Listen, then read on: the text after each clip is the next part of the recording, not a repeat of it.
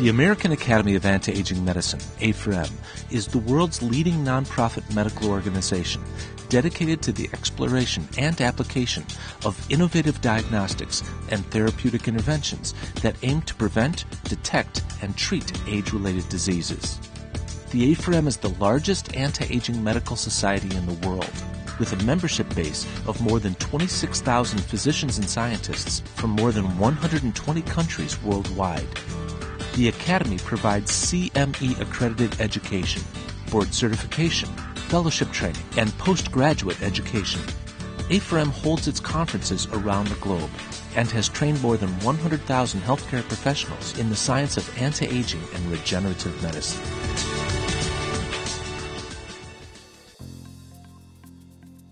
Aging is a process of biochemistry. It is not a process of candles on your birthday cake. We're moving towards a time, thanks to modern technology, modern understandings of the human genome, modern understandings of biochemistry and endocrinology, that we can actually control those internal circuits within the cells of our body, and we can adjust metabolism to maintain it at youthful levels. And if it's at youthful levels, you'll perform at youthful levels. Every time I hear somebody say anti-aging medicine is impossible, you can't change the aging process. Well, let's take a 55-year-old. He's 30 pounds overweight. He's got high blood pressure. He's got high cholesterol. He's lethargic. His sexual function is shot. His bone mass is down. His muscle mass is down. This guy looks like he's ready to slide right into the grave. Now we take this guy, we get him on the right hormone replacement program, the right nutritional program, we get him exercise, doing weight training. His bone mass changes, he's lost 30 pounds. His lean muscle mass is much higher, his fat percentage is way down. His blood pressure has now dropped, his cholesterol has dropped. We have completely changed the physiology of this person. Have we anti-aged this person? Have we de-aged him? Absolutely we have. Have we changed his chronological age? Of course not. But have we changed his physiologic age? Absolutely. This is a different person now. And that's what anti-aging medicine is all about. We have a way of practicing medicine as it's never been practiced in the past. We have diagnostic tools where we can find the very earliest signs of cancer, heart disease, diabetes, Alzheimer's disease, neurodegenerative disease, arthritis, long before it ever presents clinically, and interrupting that process.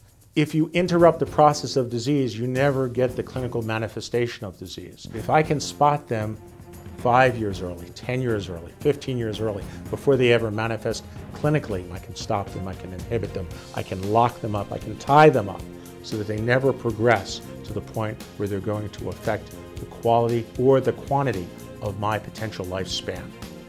And so where a cancer will take away perhaps 20 years of my potential lifespan, or a heart attack will take away 30 or 40 years of my potential lifespan, or Alzheimer's will take away 10 years or 15 years of my potential lifespan.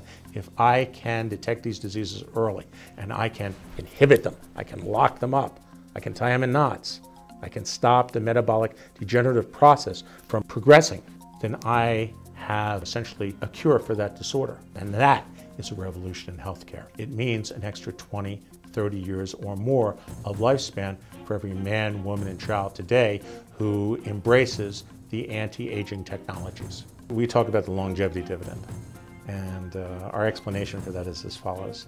The longest lived cohort of women in the United States are Asian American women in Bergen County, New Jersey. They live 91.5 years of age on average. That's the longest living population on the planet that we know of. 91.5 years of age on average. And they are enjoying the benefits of anti-aging medicine. They're well educated, they have money, they're right across the river from New York City, and they have the access to the highest technology medicine. They have the best insurance, they have the best health care, and they're Asian, and so their focus is on prevention. And so they enjoy the benefits of the best of anti-aging medicine, versus a similar cohort in South Dakota who are American Indians living on a reservation, female American Indians, whose life expectancy is about 64 years of age. If you look at that difference, it's about 25 years difference. Now, why is that? Why are women in South Dakota living on an Indian reservation, who are getting free health care, by the way, who are getting the very best government-offered HMO Indian service health care that's available, free, and they live 64 years of age, and the women in Bergen County who pay for their health care are living 91 years of age. What is the difference? The difference is just that. It's the anti-aging preventive medicine model of healthcare versus the government's model of HMO state-issued healthcare. That's a 25-year difference, and that's the longevity dividend as it stands today.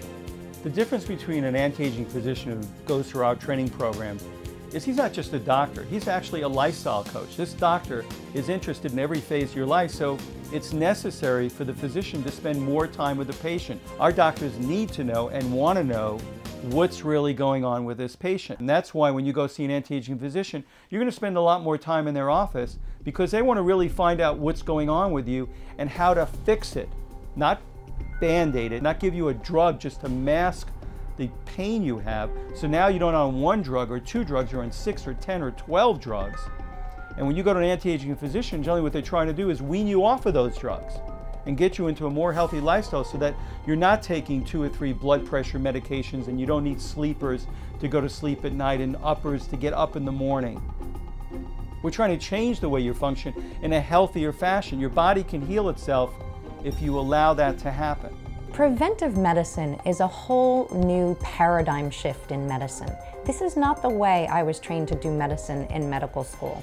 I've learned a whole new way of looking at the body. So when patients sit down with me, one of the most important things I do is I talk to them about what's going on in their lives, what the stressors are. I also talk a lot with my patients about lifestyle, including, of course, exercise.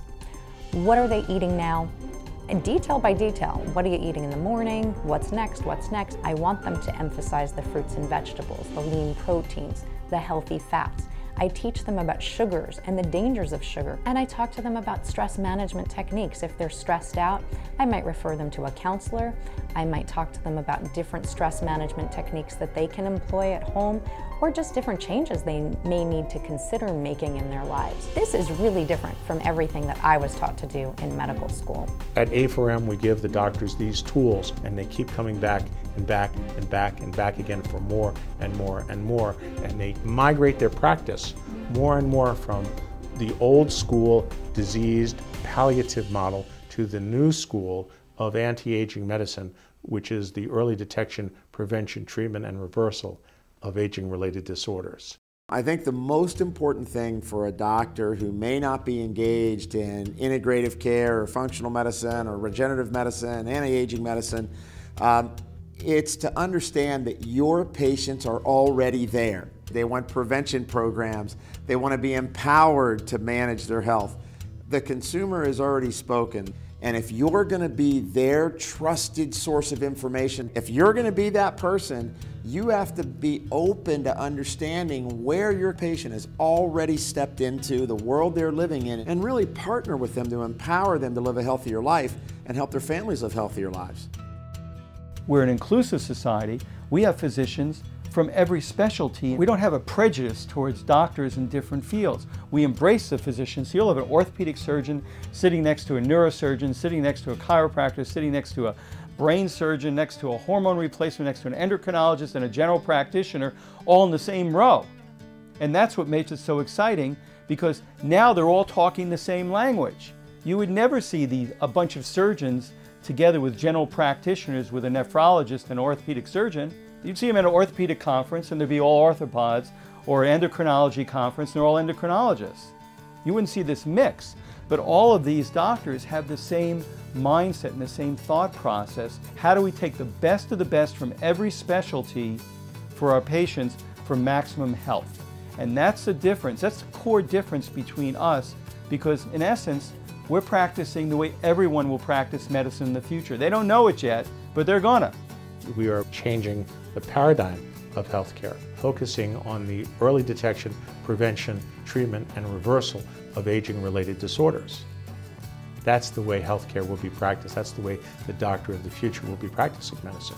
We can actually turn back the clock. By turning back the clock, I mean improving their function, improving their memory, improving their energy, improving how much fat they have in their body, how much lean muscle mass, how much bone they have in their body. These things are all possible today. All things have humble beginnings, and A4M, we had ours as well. When we started out, we only started out with 12 doctors who we flew to Chicago to discuss developing a whole new field of medicine, which we ended up terming anti-aging medicine. And our first conference was not really much to speak of. We had maybe 30 people, 2 booths, 10 guys giving lectures on just their particular interest. And you know, it was all just a very tiny start. It was a brand new field, a brand new thought process, and you never really know where things are going to go. After our initial conference in Cancun, we moved it to the Alexis Park Resort. We went from 30 people or 25 people to 150 people. Then we went from 150 to over 300, and then to 500, 600, then to 800, then to 1,000, 1,500. So starting from just a dozen guys or so and 1 or 2 booths to hundreds and hundreds of booths and thousands of people and tens of thousands of members from over 120 countries, it's quite an exciting progression. Over the past 20 years, anti-aging has grown from a market size of $0 to something like $169 billion right now. And it's continuing to increase at about 9.5% per year. A4M represents a new way of looking at health and illness, whether it's within stem cell research or the ways in which new hormones can be applied for various conditions or disease states.